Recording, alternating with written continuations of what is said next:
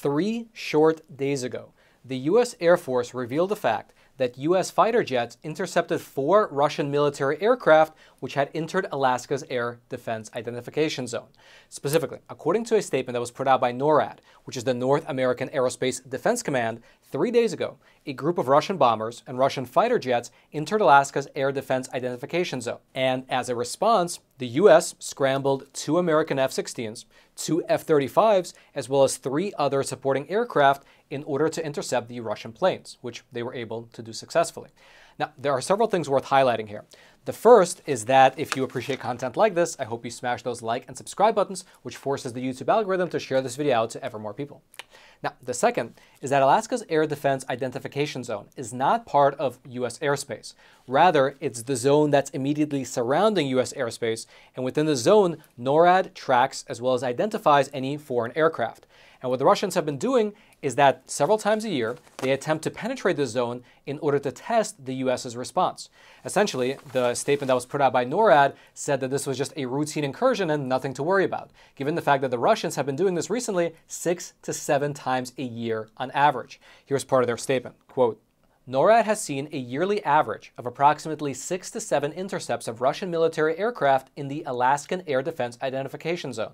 These numbers have varied each year from as high as 15 to as low as 0. And the number of these incursions have been ramping up in recent years. I don't know if such a statement is supposed to be reassuring or more alarming. Regardless, it wasn't only the airspace surrounding Alaska, because you see, on the very same day as this incursion, Joe Biden made the announcement that he will be traveling to Poland in order to mark the 1-year anniversary of the Ukrainian war. And on that same day, the same day as that announcement and the same day as the Alaska flyby, Russian jets were also intercepted as they were approaching Polish airspace.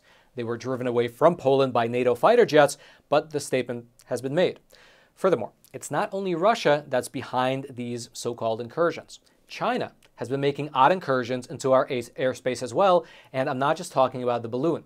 You see, in late January, meaning in late last month, Japanese astronomers who were stationed in Hawaii noticed mysterious green laser beams that were being fired over the island. You can see a time-lapse video of these lasers on your screen for yourself.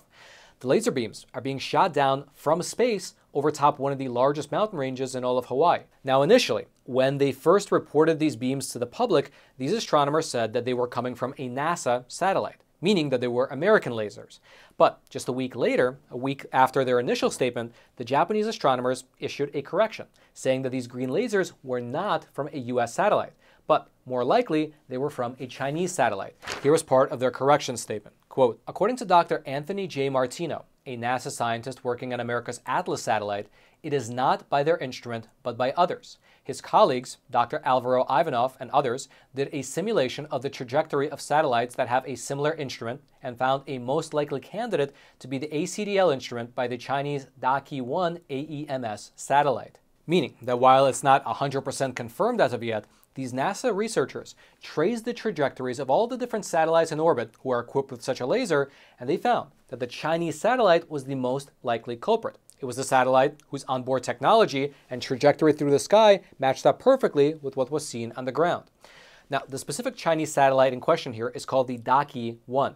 It's a unique satellite that was launched in April of last year in order to supposedly monitor things like global carbon levels as well as atmospheric pollution.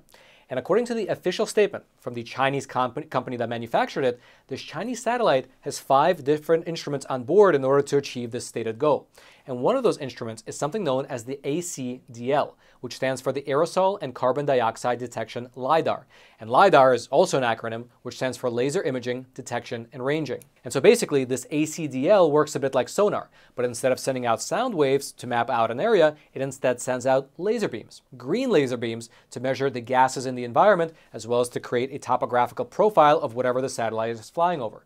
Here's how the Chinese corporation that actually manufactured the thing, here's how they described the Daqi-1 and its capabilities. Quote, Daqi-1 can monitor fine particle pollution like PM 2.5, pollutant gases including nitrogen dioxide, sulfur dioxide, and ozone, as well as carbon dioxide concentration.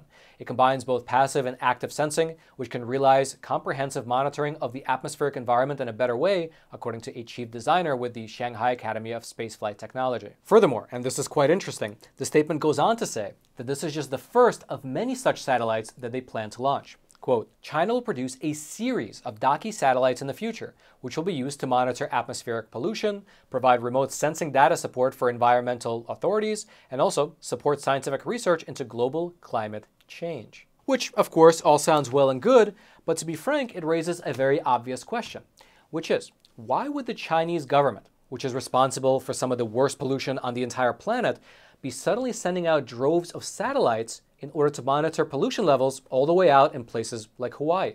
Here's in fact what the former chief of staff for the U.S. Marine Forces over in the Pacific said on this exact matter. Quote, why the Chinese, who are probably some of the most prolific polluters on the planet, would be collecting data on pollutants on this side of the Pacific. But this story actually gets a lot weirder and a lot deeper. Because in yesterday's episode of Facts Matter, we discussed a recent statement that came out from U.S. intelligence officials. And in that statement, they claimed to have been watching the Chinese spy balloon ever since it left the southern coast of China and began floating eastwards towards the islands of Guam and Hawaii. At that point, the U.S. intelligence officials claim that it's possible that the Chinese spy balloon was actually taken off course by the weather, meaning that according to them, according to these U.S. intelligence officials, it's possible that the Chinese balloon was actually headed for Hawaii before getting knocked off course. Now, even though that is questionable, let's assume for a moment that it's true, that the Chinese balloon was indeed headed to the islands of Guam and Hawaii before being blown off course. And then also, let's assume for a moment that the Chinese Communist Party's official explanation is also true, that this was just a weather balloon. Well, in that case, here's the obvious next question. Why is the Chinese government all of a sudden so interested in the weather, the atmosphere, and the topography of Hawaii? Why are they sending balloons and sending satellites to monitor the skies over the Pacific island of Hawaii, which happens to be a U.S. state?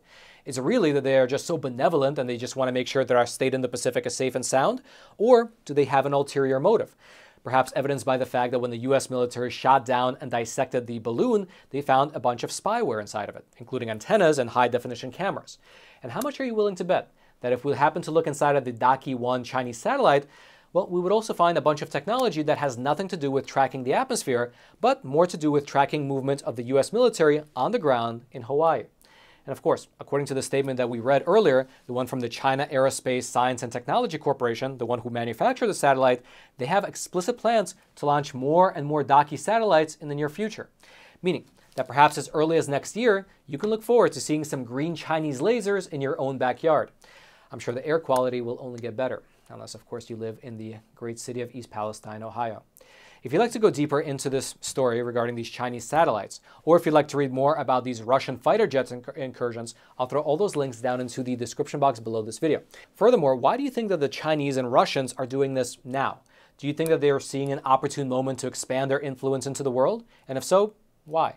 Please leave your thoughts in the comment section below. I'll be reading them later today, as well as well into the week. And then lastly, let me show you this beautiful coin.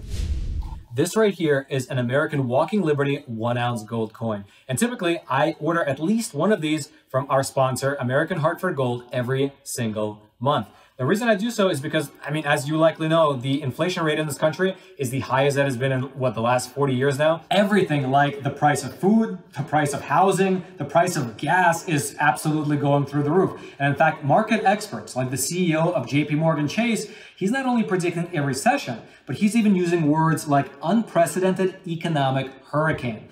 And so listen, I absolutely do not give you any financial advice, but I would recommend that you do what I do, which is pick up the phone and call American Hartford Gold. Their super friendly staff can help you diversify your portfolio by either getting physical gold and physical silver delivered directly to your doorstep like I do, or deposited directly into your IRA and your 401k accounts. They make the entire process super simple. And actually, besides me, they have an A+ rating with the Better Business Bureau with quite literally thousands of satisfied clients around the country. And best of all, to our viewers, to the viewers of Facts Matter, they are currently throwing in $2,500 worth of free silver on your first qualifying order. So giving them a call is an absolute no-brainer. So pick up the phone and call 866-242-2352. That's 866-242-2352. Or text Roman to 65532. Their link will also be down in the description box below. And then let's head on back to the studio. And then until next time, I'm your host, Roman from the Epoch Times. Stay informed. Most importantly, stay free.